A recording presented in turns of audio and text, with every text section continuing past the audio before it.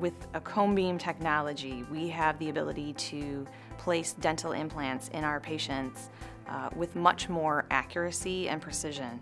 So for example, I have patients in my practice who maybe they have a unique situation, a limited amount of bone, very little room for error when it comes to the surgical procedure.